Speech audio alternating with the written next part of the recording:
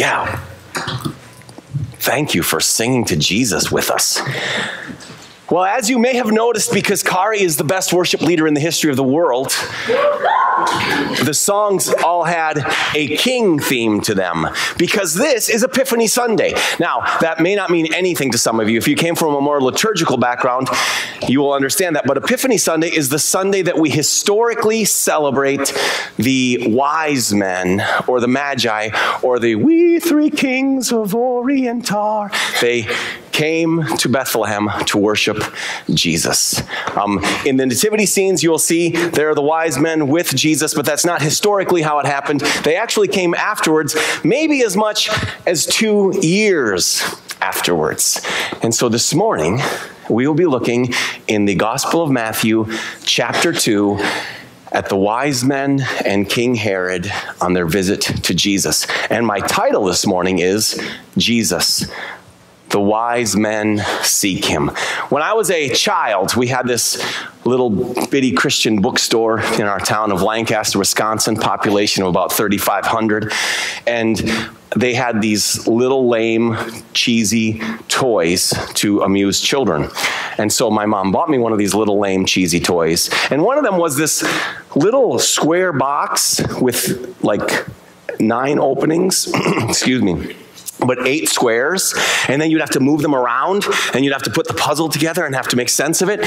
And one of my puzzles had these words with a picture of an owl: wise men still seek him. And I had no idea what that was talking about, because I'm 6. I'm like trying to get these squares. Wonder why there's an owl in there. I didn't know an owl represented wisdom, but now I know. It was saying, once upon a time, the wise men sought Jesus, and today, wise still seek Jesus. And that's my big idea. My big idea today is that I hope that you are seeking Jesus. And I have good news for you. The fact that you are here this morning means in some way, at some level, you are seeking Jesus. It says in the book of Proverbs, the fear of the Lord is the beginning of wisdom. And so I want to encourage you and thank you for having the fear of the Lord and being here and seeking Jesus.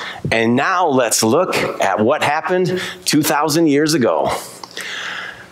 After Jesus was born in Bethlehem in Judea, during the time of King Herod. Now, I'm going to, have a running commentary on this, and I'm going to explain things as we're going. And the first thing I want to explain is King Herod. Herod was actually a title, much like Pharaoh is a title or president is a title. Now, I know it sort of seems redundant to say now in the time of king title, Herod title, but this was Herod the Great.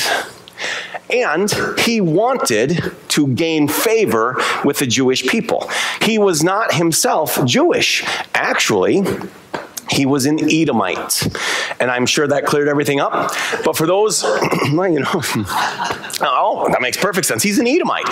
But for those who don't know what an Edomite is, going back to Abraham. By the way, next week we restart our series on the life of Isaac. But going back to the time of Abraham, we have Abraham. He's called by God. Abraham has a son named Isaac. Isaac has twin boys, Jacob and Esau. Jacob's name is changed by God to Israel. Esau also has a second name. He's called Edom because of his hair. He's a hairy boy. The children of Israel are called the Israelites. Esau's descendants are the Edomites. So they're these brother nations. And the Edomites were actually defeated quite soundly in war because they refused to help the Israelites. But there's some Edomites that still survived, and one of those Edomites was the man that grew up to be King Herod. And he wanted to gain favor with the Jews. He wanted to ingratiate himself. That's like the biggest word I've ever used in church. He wanted to win favor with the Jews, And he also had to make the Romans happy. I know it's like you're watching 2020 with Barbara Walters or something. But see, the Romans, they were the political power of the world at this day. We all live in Minnesota, lovely, frozen Minnesota. Imagine if the Canadians conquered us and they hauled us off to Canada, but then they, after a while, said, well, you guys can go back to Minnesota and you can live in Minnesota now, but you're under Canadian rule. And you will sing God Save the Queen. That's what happened with the Israelites. They had been taken off into captivity by the Babylonians. Then they were allowed to come back to their land, but they never owned it. They were not the political rulers. They were living in what was at this time the Roman-governed world. And Herod was put in power by the Romans. And so he wanted to do everything he could to gain favor with the Romans, because if the Romans weren't happy with him, he wasn't going to be King Herod for very long. But he also wanted to appease the Jews. So he did wonderful things. Well, we actually call it Herod's temple. He rebuilt and remodeled the temple of the Jews, and he made it a glorious place so that it is called Herod's temple, because he wanted to gain favor, because he wished that he was Jewish, but he was also a ruthless man who feared losing his power. In fact, he murdered some of his own sons. He killed a couple of his wives, even one wife that he really liked, apparently. There was like 45 others. He wanted to hold on to his power, so he's trying to keep the Romans happy. He wants to be the king of the Jews. He's building up, and he's kind of walking this tightrope. And this all happens during the time of King Herod. And then the next word, Magi. Magi from the east came to Jerusalem. Who are the Magi? Well, historically, we have called them the wise men or the kings. I will refer to them as the wise men, not on purpose, just because that's what I've called them my whole life. And so it'll just automatically come out wise men. But I'm talking about the Magi. Magi is a word that we get our English word magic from. Yeah, I didn't see that coming, did you? Now, who are these Magi? Well, we don't exactly know, but I will tell you what I believe to be true, and I think I can support this biblically. I believe they were the wise men, the Magi, from around the Babylon area. And here's where I get that idea from. It's not my idea only, but I think it's a good idea. If you go back into the book of Daniel, chapter 2, Daniel was a young man who lived about 600 BC, so about 600 years before this story happens. And in 593 BC, he was hauled off into captivity. He was taken from his lovely home of Israel off to Babylon. And King Nebuchadnezzar, who at that time was the most powerful man in the world, he wanted to grow the greatest nation that he could. And so when he conquered Israel, he took the brightest and the best. He took the people with gifts and skills and abilities. And one of the young men that he took was Daniel. And so Daniel is hauled off into Babylon. He's in captivity. He's trying to make his way in this new world. He's an alien in a strange place. He's going to the Babylonian schools to learn everything that he can, because King Nebuchadnezzar wants to train his men so he has the brightest and the best. And we get to chapter 2 of the book of Daniel, and Daniel has risen into the elite of Babylon. He has become one of the wise men of Babylon. So in chapter 2 of Daniel, you can read this story later today. In chapter 2 of Daniel, Nebuchadnezzar has a dream, and it haunts him, and he doesn't know what to do with this dream. So it says that he calls the enchanters and the astrologers and the sorcerers of Babylon, and he calls them in and he says, I had a dream, and I need someone to interpret my dream. However, I'm not going to tell you what my dream was. Because if I tell you what my dream was, you can just make up anything. So you will tell me what my dream was, and then you will interpret my dream, and if you don't, I will cut you to pieces and turn your houses into rubble. And they're all like, oh, great king, nobody can do what you're asking. There's no one on earth who can tell the king what he dreamed and interpreted his dream. Tell us your dream, and we'll interpret it for you. And he says, you're just stalling. Hurry up, or you're all going to die. And word gets to Daniel that all of the elite of Babylon are going to put to death unless somebody can interpret and tell the king what he dreamed. Daniel goes to his friends, and they pray, and they pray, and they pray, and they cry out to God, God, please help us. And in the night, God reveals to Daniel what the king's dream was. And Daniel and his friends just praise God and thank him. And they send a message to the king and they say, King, we can tell you what your dream was and we can interpret it for you. And the king says, okay, Daniel, how can you do this? He says, well, actually, I can't do it. There's no one alive that can do this. But there is a God in heaven. And he's the creator of the heavens and the earth. And he's the revealer of men's dreams. And he showed me what your dream is. And he has given me the interpretation. And he wants you to have this because he wants you to know the events that are coming. And Daniel says, this is what happened. You were laying in your bed, O great king. And you saw a statue with a gold head. And its torso was made of silver, and its legs and thighs were made of bronze, and its what do you call the bottom part of your leg? I should know that. I have yeah, there we thank you. Wow. It's just like boom. I'm just saying your sticky pointy things on the bottom with toes.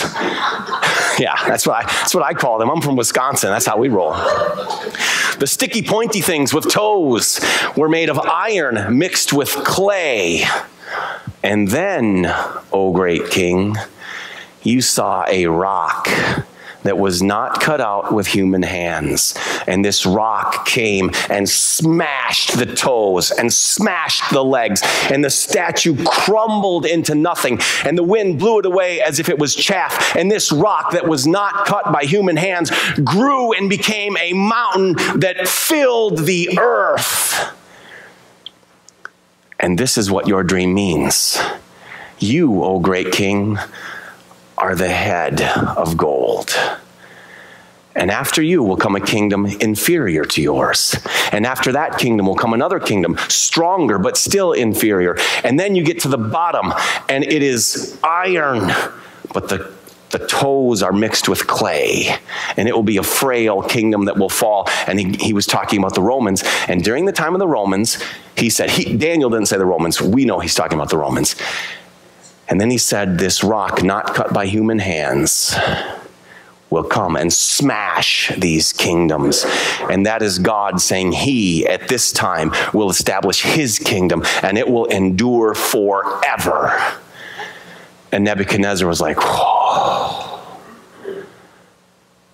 There is nobody like you, Daniel. You talk to God. And so Nebuchadnezzar made Daniel the number 2 in Babylon. He put all of the wise men of Babylon under Daniel. And it only makes logical sense that Daniel, who is so devoted to his God, is going to teach all of his wise men where he gets his wisdom. We know that Daniel never backed down.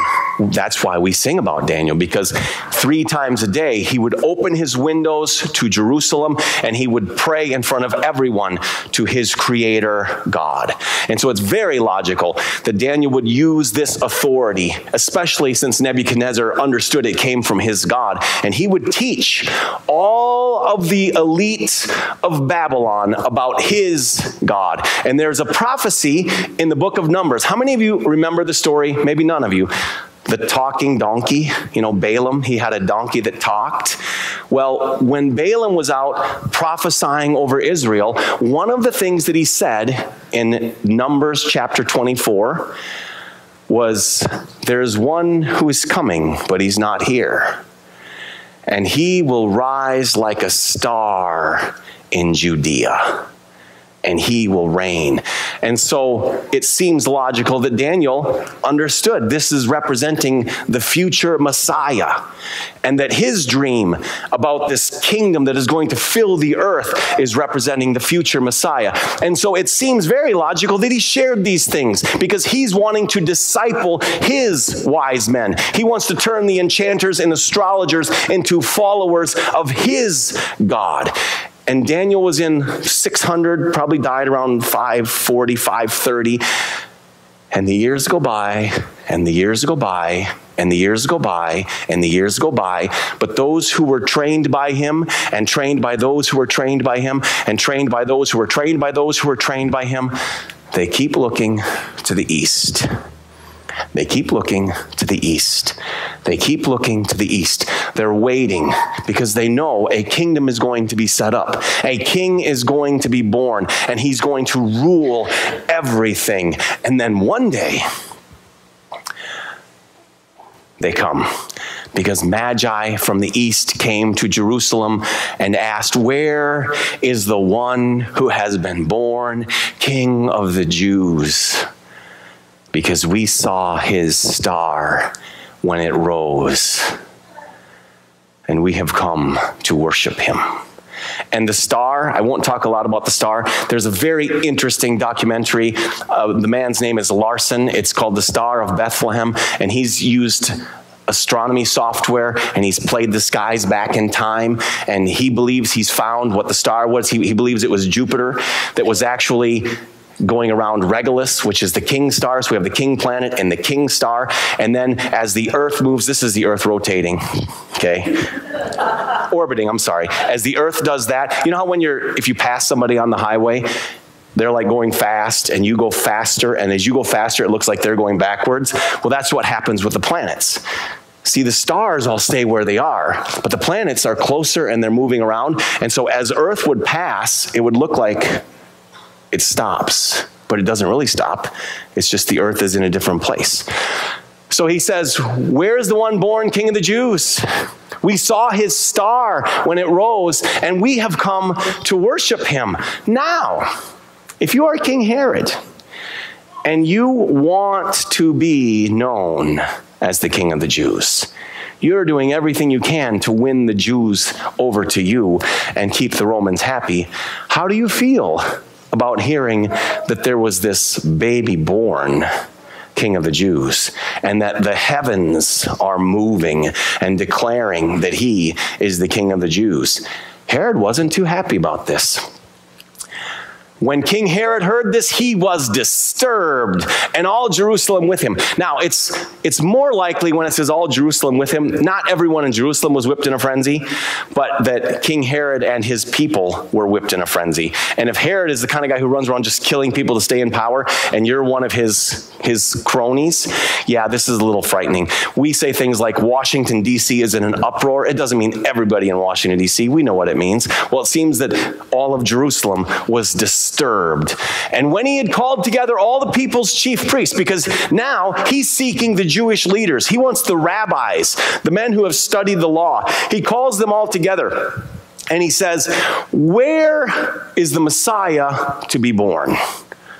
Tell me." And think about what he just said. There is a Messiah. I know that because I just asked you where he's going to be born.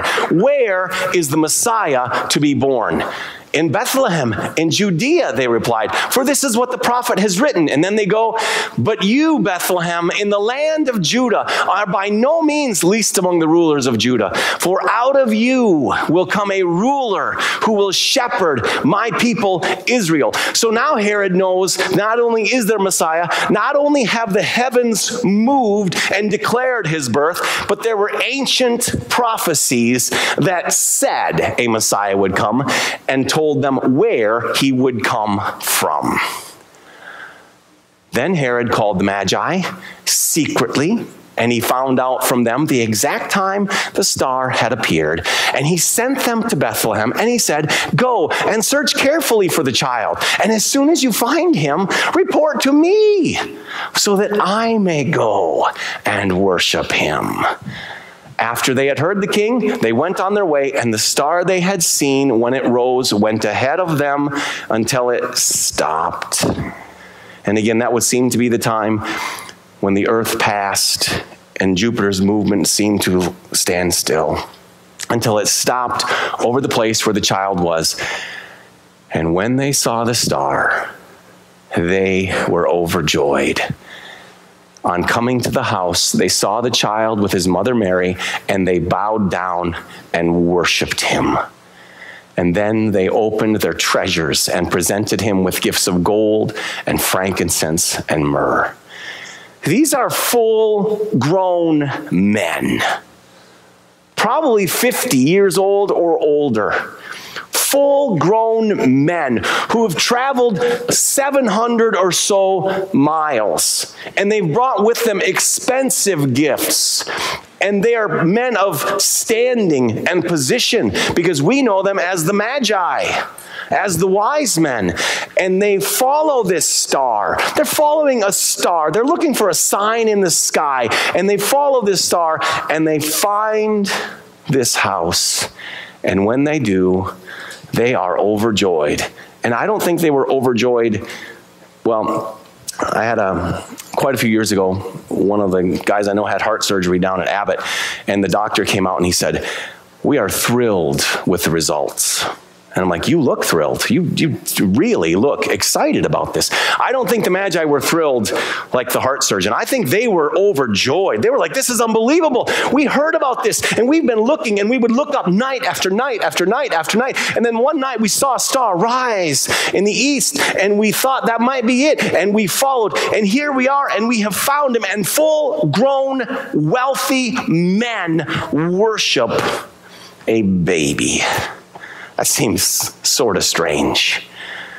But they knew what had been promised. And they believed the prophecies. And now with their own eyes, they were seeing it. And they worship him. And they present him with these gifts: gold, frankincense, and myrrh. And then, having been warned in a dream, and I think this is really interesting, they were warned in a dream. See, God knew how to reach them anytime. When he wanted them to know not to go back to King Herod, that's what it says. They were warned in a dream not to go back to Herod. And what this tells me is that anytime God wanted to, he could have given them a dream. They could have had a dream way back before they ever went on the journey. Could have laid out everything, but God didn't give them the dream. He wanted them to search and to seek. He wanted them to dig in. He wanted them to pursue, and they did. And they found this babe in Bethlehem. And now they're warned to go back another way, so they did. And when they had gone, an angel of the Lord appeared to Joseph in a dream. Joseph obviously being the father. "Get up," he said, "take the child and his mother and escape to Egypt and stay there until I tell you. For Herod is going to search for the child to kill him." So Joseph has this dream, and he's like, imagine being Mary. So he got up. He took the child and his mother during the night. It's like, Mary.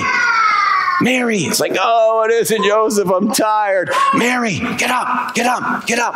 What? "We have to go." "Why?" "An angel and a dream." And Mary's like, "Yep, I've heard that story before. Let's go." Off they go to Egypt, where he stayed until the death of Herod, and so was fulfilled what the Lord had said through the prophet, "Out of Egypt I called my son." Now Matthew, he wrote his gospel to the Jewish people. Each gospel was written with a slightly different audience in mind. And Matthew wants to prove to the Jews that Jesus truly is the Messiah that they have been waiting for. And so whenever Matthew can, he wants to put prophecies that prove this. And here he just sticks in this prophecy. Yep, see, out of Egypt I called my son. Verse 16 says, when Herod realized that he had been outwitted by the Magi, he was furious. If any of you remember the story from the King James Version, it says, he was exceeding wroth. That sounds bad. Like you don't want to be exceeding. You don't want to be wroth, but you definitely don't want to be exceeding wroth.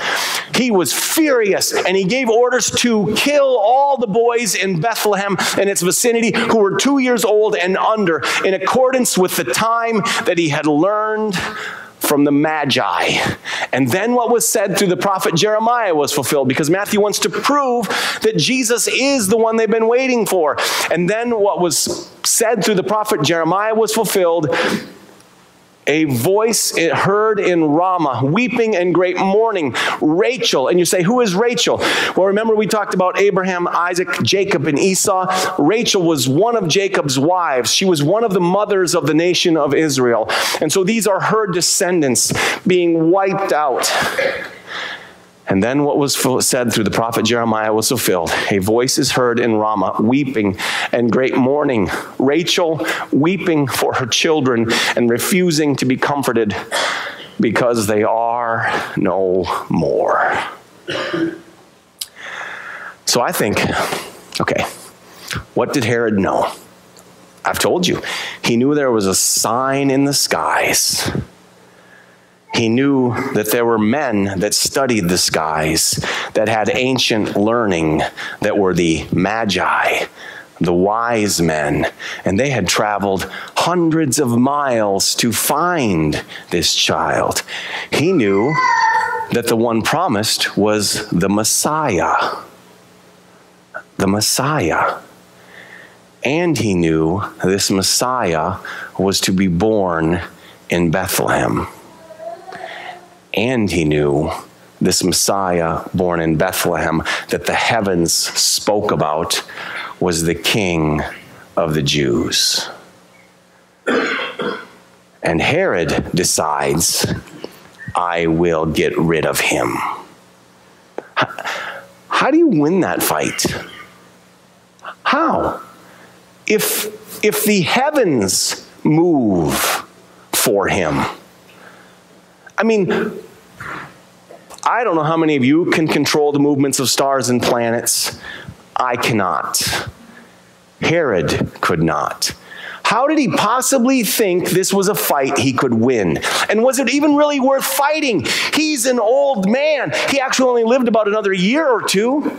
Is it really worth fighting? What kind of power did he have that he had to hold on to that tightly that he's going to just wipe out all the boys 2 years and under in that vicinity? It doesn't even make sense to me. It really doesn't. And then you have these wise men, and they aren't steeped in the Old Testament scriptures because they're not Jewish. They don't have the history of Moses and David. They have whatever they were given from Daniel. They have these beliefs that they have been taught. They have the signs, but they are so moved that they say, whatever it is, it's worth us making a journey. And again, 700 miles, that is far in a car. It's really far by camel or donkey through the desert. And they did not waver. They stayed the course until they found this child. And then they worshiped him. And the silly part of the story is it's where the world still is today. See, I would love to tell you that nobody wants to kill Jesus anymore, except he's been hated. I mean, not only did Herod try to kill him about 33 years later, or 30 so years later, Pilate did. The religious leaders of the Jews shouted out, "Crucify, crucify." And when Pilate said to them, "You want me to crucify your king?" their answer was, "We have no king but Caesar. Crucify him." And just because they physically crucified him, it didn't stop anything, because 3 days later, the stone was rolled away and the earth shook, and the angel sat and said, "Why are you looking for the living among the dead?" And it still goes on today. Richard Dawkins, the militant atheist, in an interview with Ben Stein, he said that he was so free when he finally got rid of the idea of God. It set me free. And it's not just Dawkins. I actually have a quote I will read, because I can read, My mama taught me well. My dad helped too. This is a quote from Thomas Nagel, who's a professor at the University of New York. He's a professor of philosophy and professor of law. And this is what he says. I speak from experience, being strongly subject to this fear myself. I want atheism to be true, and I am made uneasy by the fact that some of the most intelligent and well-informed people I know are religious believers. It isn't just that I don't believe in God, and naturally I hope that I am right in my belief. It's that I hope there is no God. I do not want there to be a God. I don't want the universe to be like that. My guess is that this cosmic authority problem is not a rare condition. No, it's not. Who wants a cosmic authority?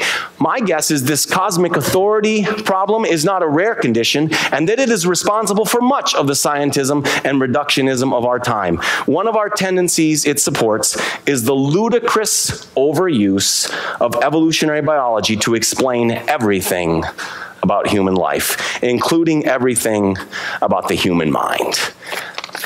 That's what he's saying. I don't want there to be a God. Here's the problem. Just because someone gets exceeding wroth about something doesn't change it. See, if I crash my car into a tree, I can get out and I can be angry and I can be mad and I can be like, who would plant a tree here? And who would put a road next to a tree? And I mean, I'll be mad at everything except why didn't I stay on the road? But it doesn't change anything. And I'm going to tell you the truth. There's a rock not cut out by human hands, and it will smash every earthly kingdom, and it will grow to be a mountain that fills the earth. And you get to decide, will you worship? Will you seek him? Or will you hope he's not real? And you are all here, which means in some way you are seeking him. And this morning it is my great honor and privilege to get to offer to you to partake of his body and his blood. Because you see, he didn't stay a baby. He grew up and he was a man and he was on the cross and they shouted, crucify, and they did crucify. And he told them before it was going to happen, the night before, he took bread and he broke it. And he said, this is my body broken for you. And then he took the cup and he said, this is my blood poured out for the forgiveness of sins. And if you need sins forgiven, if you need hope, if you need joy, if you need love, if you need peace, then I invite you, partake of the one who is our peace. The worship team will come, they will play, the servers will pass out. We'll pass out the bread first if you would hold the bread, and then we will all partake together. And after that, we'll pass out the cup and do the same thing. Let's pray. Father, we just want to say thank you for being who you are. And thank you that you are so great that you raise nations up and you take them down. And you weren't surprised by the Babylonian Empire. And you weren't surprised by the Persian Empire. You weren't surprised by the Greek Empire. You weren't surprised by the Roman Empire. You aren't surprised by what has happened. All you are working and you are calling us to you.